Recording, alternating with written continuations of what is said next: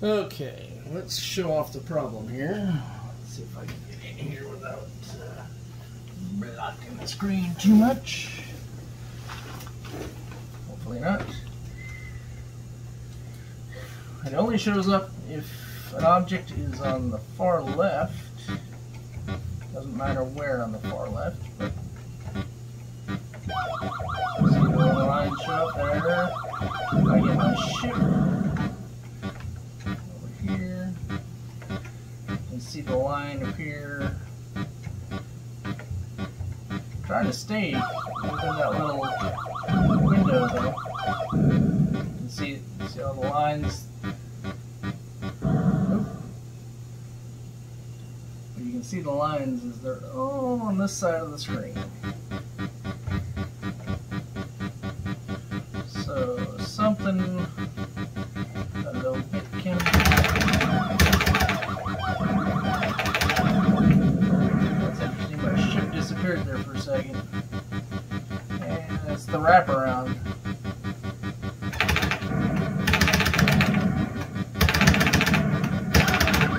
Oh, you little bastard! Couldn't he tell I was testing?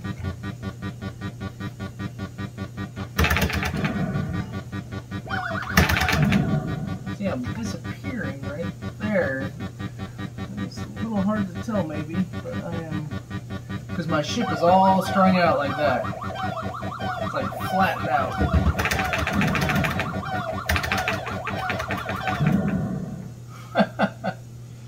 Game over, but that should show it.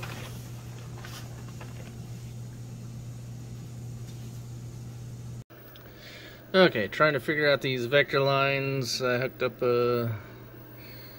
the slice tool to what is that? That is D7, which over here is a counter. This is in the X section, and as you can see, the slice tool does not like it. So it could be a bad chip.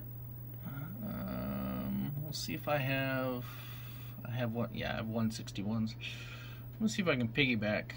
Well, I don't know if I can really piggyback because it's not really noticeable on the scope.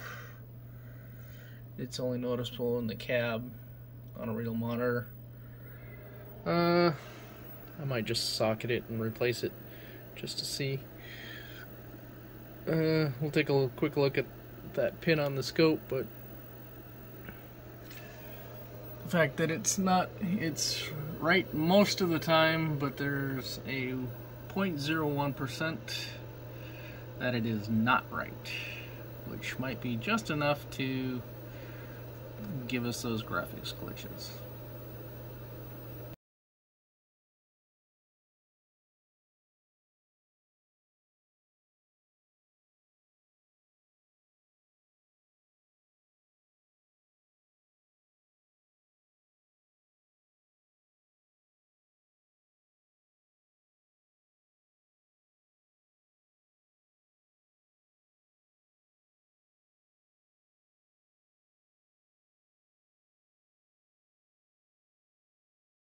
Okay, I pulled the machine socket out so I could see what was going on.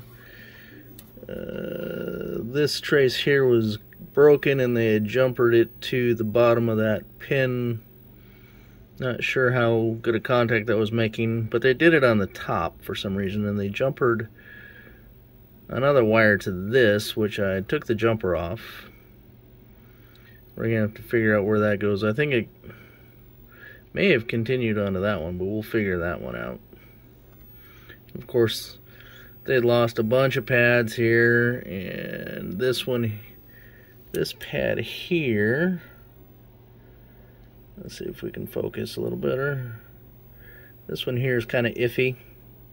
I think it's lifted a little bit, but we're going to put in a regular socket and go from there and just test the connectivity between all the pins and where they should go. Okay, now I know why they had the jumper, because right here, this trace Goes to here, to this pad here, and then this one went from here to here.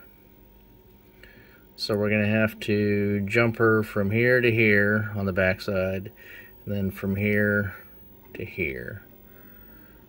So I'm going to go ahead and remove that solder again so I know what via to solder to.